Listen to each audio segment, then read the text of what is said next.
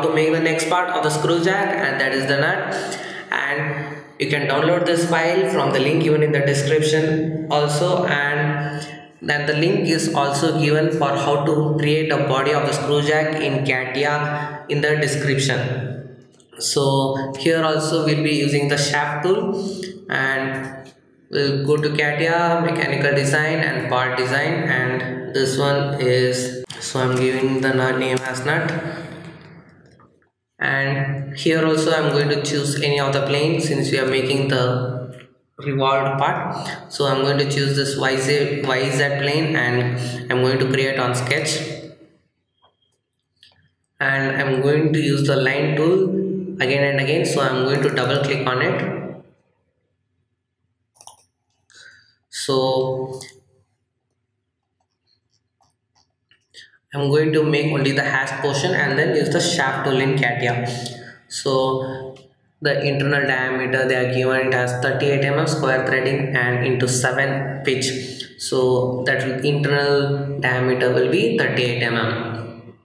So first I'll make that one. So I'll add, and the total height is 45.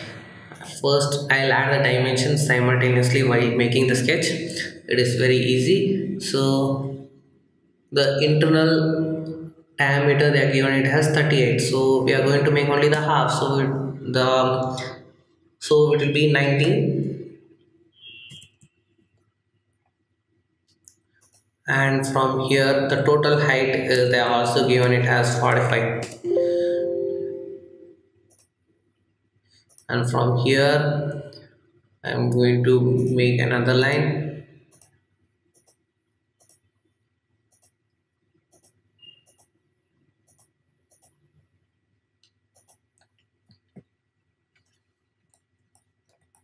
And here I am going to use the option called the arc. Here I am going to use the ascent 3-point arc.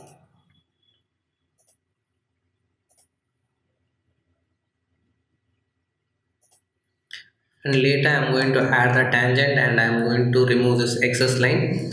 And first I'll add the dimensions. So this height is 10, and from the top also it is 10. And the external diameter is 50, and till here it is 90, and we are going to add the dimension from this to this. They are given the diameter as 50, so half of it will be 25, and this height also they are given, that is 10 mm, and from here till here it is 45 degree. And now I'll add a tangent constraint to these two. I'll select these two and add the tangency, and similarly for this one as well.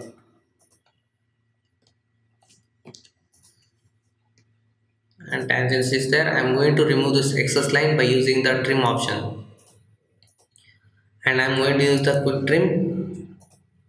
And I'll add the dimension for this one. It is radius is 5, and now you can see everything is fully constrained. And I will just check in the sketch solving status, and here also it shows ISO constraint, so it is fully defined. And we'll exit this sketching workbench, and we'll use the shaft tool.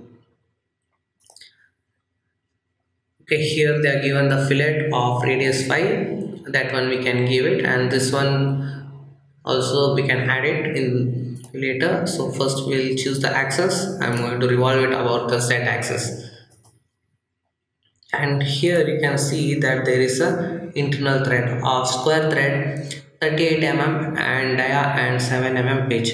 And here in Catia you cannot create a cosmetic threads, that is, you cannot create visually, you cannot see the threads after applying the threading option. But in the drafting it will show that the threading is there. We cannot make the square thread, but we'll make sure that we have added the threading. So I'm going to select the thread option. Here you are having the option called thread tab. If you don't see here, go to insert and here in the dress up feature you'll see an option called thread or tab. Since here we are making the internal threading, so here it is, I'm going to choose this face,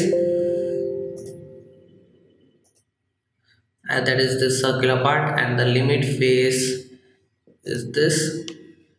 And if you are making the thread, it shows over here, and the tab it shows over here. So since it is an internal threading, we are going to do a tapping. So, and I'm going to make it up to the plane. I'm going to make sure that the threading is done up to here, and it is not a standard one, so I'm going to enter it manually 38 mm, and the pitch is 7, and it is a right-handed thread, and we'll just click on OK. And it shows the tab diameter should be greater than the support diameter.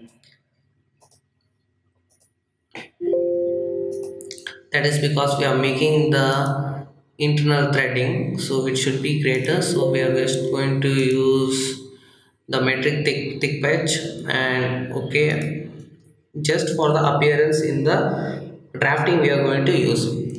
And now we'll add the fillet. Fillet is of 5 mm radius. I'm going to remove this, clear the selection, and here there is a fillet, and here also there is a fillet of 5 mm. And now we'll apply the material to it, and the nut is made up of gunmetal, and you can see my previous videos on how to create and add the material. So I'm going to add the material. I have already created a custom material and I've stored it. So I'm going to add it at the top level,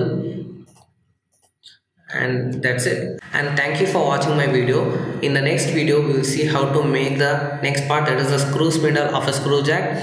And thank you for watching my video. Please do like and subscribe my channel for more videos like this, and comment below for any suggestions. Thank you.